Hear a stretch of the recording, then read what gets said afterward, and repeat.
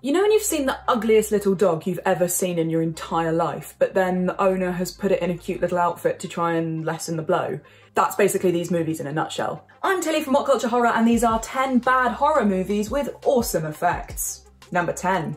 The Lawyer Has to Split 13 Ghosts. This remake of William Castle's 1960 haunted house film 13 Ghosts is perhaps the textbook example of a guilty pleasure. Horribly written, poorly acted, choppily edited, but of course, barrels and barrels of fun to watch. A big part of the appeal is the sublime work that went into the movie's practical production elements, pertaining to not only its impressive set design, but also its revolting bursts of gore. And if 13 Ghosts is remembered for any single scene, it's surely the glorious sequence where lawyer Ben Moss accidentally releases the titular ghost from imprisonment, triggering a sliding door mechanism which immediately bisects him. The stunning, mostly practical gore effects show Moss falling to the ground in 2 parts on either side of the doors, giving the audience a practically medical glimpse at his surgically sliced insides. Director Stephen Beck, who spent several years working at Industrial Light and Magic on films such as Indiana Jones and the Last Crusade and The Abyss, demonstrates a real aptitude for melding eye-popping practical and digital effects into a seamless whole. Number 9. The Wandering Skeleton,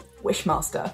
Despite being a surefire cult classic largely due to Andrew DeVobb's admittedly terrific performance as the evil Djinn, the Wes Craven-produced Wishmaster is in no way a genuinely good movie, its lousy script failing to deliver on its admittedly enticing setup. But the film's opening sequence, which explains the origin of the Djinn, nevertheless serves up an all-timer gore effect. When a Persian emperor asks the wish-making Djinn to show him wonders, he mischievously responds by slaughtering everyone in the vicinity. This culminates in a spectacular beat where one poor sap begs for help as his skeleton comes to life independently and bursts forth from his own body. Director Robert Kurtzman, also a legendary Hollywood makeup effects artist, lingers on a series of stunning practical effects as the skeleton forces the fleshy human form to break apart, particularly the man's head, which cracks open to reveal a bloody moving skeleton underneath. Between this and DeVobb's scenery-chewing performance, this is a movie that has definitely earned its right to exist. Number 8.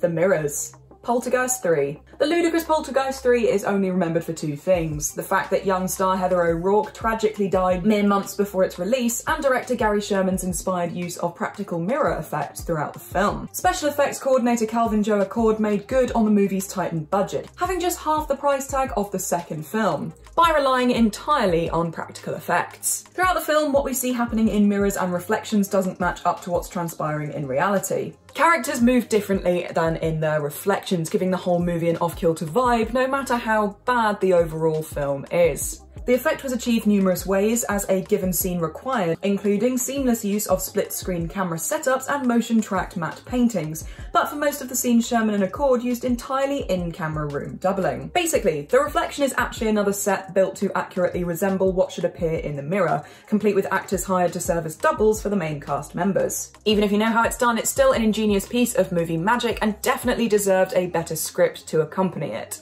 Number 7. The Disappearing Lipstick. Night of the Demons. 1988's Night of the Demons isn't a good movie by any conventional metric, but it is a fun blast of gonzo trash following a group of high school students who, while partying at a funeral parlour, end up inadvertently rousing a demon who wishes to possess them all. The film will forever be remembered for the infamous iconic scene in which Suzanne, an ever-game Linnea Quigley, gets possessed by the demon and in her madness draws all over her face and chest with her tube of lipstick. The bizarre display culminates with Suzanne pushing the lipstick back into her breast, pushing it right through the nipple as if it were never there. Though it's obvious to anyone with knowledge of special effects that Quigley was simply wearing a prosthetic chest with a trapdoor-esque compartment in the nipple, the fact that the seams of this effect are basically invisible make this an all-timer for the horror ages. Number 6. The Liquid Nitrogen Face Smash. Jason X. Any movie franchise that has their main character ending up in space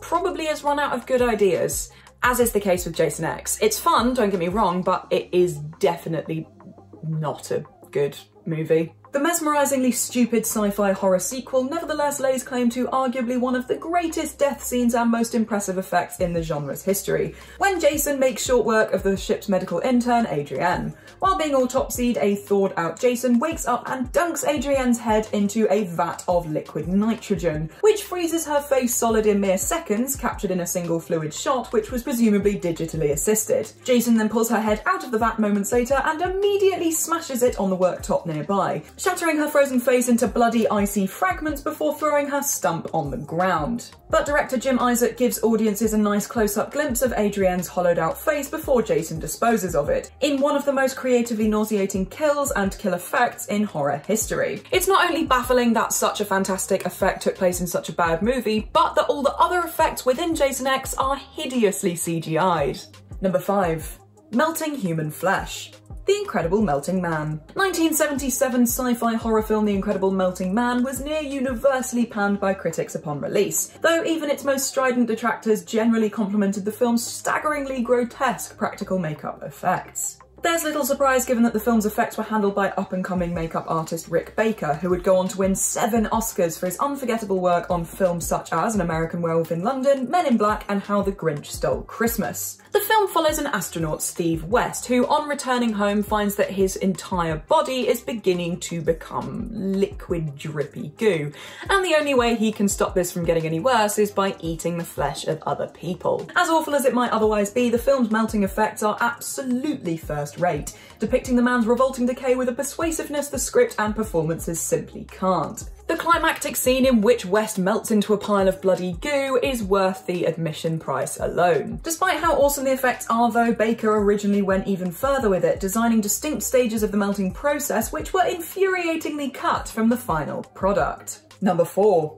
Debbie is a Cockroach, A Nightmare on Elm Street 4, The Dream Master. The 4th entry into the Nightmare on Elm Street franchise is far from the worst the series has to offer, but it's also a considerable step down from the first 3 films, and generally only elevated by the creativity of its elaborate murder set pieces. The easy highlight of death is poor Debbie, a ballsy tomboy who succumbs to her fear of bugs and creepy crawlies when she falls asleep. Debbie's fateful nightmare is a masterclass of practical effects, beginning when she's lifting some weights and Freddy pushes back down on the weight, causing her arms to split open at the elbows. Out of the wounds, Debbie then sprouts weird little buggy limbs and she starts to turn into a cockroach. While fleeing Freddy, she ends up falling face first into some glue, which ends up ripping her face clean off, completing her transformation into a bug.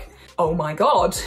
And to top it all off, it appears that Debbie's now inside Freddy's roach motel, which he crushes with his fist, killing her instantly. As goofy as the series may have become by this point, this execution of practical effects elevates it to one of the most iconic kills in the entire saga of Freddy Krueger. Number 3. The Razor Wire Massacre.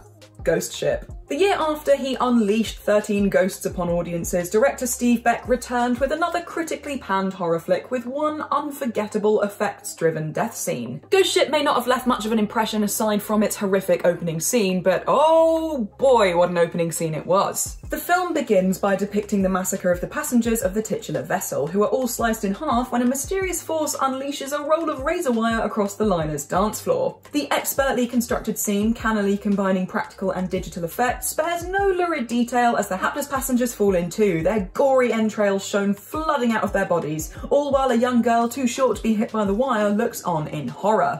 Sadly, Beck retired from filmmaking after the release of this movie because he clearly had an aptitude for delivering meticulously assembled, effects-heavy set pieces. If only he also got scripts that were befitting of his talents. Number 2. Michael Becomes the Beast. The Beast Within. Bladder effects were all the rage in 80s horror, by which a latex bladder would be inserted under a prosthetic and would be inflated and deflated to simulate an effect like pulsating flesh. While the gold standard of bladder effects is probably An American Werewolf in London, the technique was also put to impressively disgusting use in the otherwise terrible 1982 horror The Beast Within. The film follows a young man, Michael, who after his 17th birthday begins to transform into a horrifying creature. Most of us just call this late onset puberty, but okay. This This culminates in a nauseatingly prolonged late film sequence where Michael's transformation is shown in full gnarly detail. His skin bubbles and pulsates, his human flesh tears apart to reveal the monster underneath, and his face ends up expanding like a balloon, distorting his features in a way best only described as pure uncut nightmare fuel. And rather than show the mere fleeting glimpses of the transformation, director Philippe Mora lingers on this horror show for all of several minutes. The beast within may be really difficult to take seriously otherwise, but this scene alone makes up for it. Number 1. Needle through the eye. Guinea pig, devil's experiment. The guinea pig franchise is surely the most literal embodiment of the torture porn horror subgenre, given that the early found footage series isn't at all preoccupied with complicated things like plot or characters, but simply delivering the most horrific on-screen murder imaginable. The original film 1985's Guinea Pig Devil's Experiment was presented as a snuff film featuring real torture, though in actuality it was of course achieved with impressively lifelike practical effects. Though the acting has a few spotty, stagey moments, the gore effects are still incredibly convincing today. Particularly the horrifying final segment where the tortured woman has a needle poked through one of her eyes. While no doubt aided by its lo-fi visual presentation, which could help mask any imperfections in the effects, there's a clinical quality to the brutality on screen here, which gives it a more realistic, queasy feel than films with a far bigger budget. And that's our list. Know of any other bad horror movies with amazing effects? Let us know down in the comment section below. If you enjoyed the video, don't forget to like and subscribe, and swing on by our channel again if you want to catch more creepy content. I've been Tilly and this has been What Culture. Thank you so much for watching. Please make sure to keep on looking after yourself, looking after each other, and I'll see you next time. Bye bye.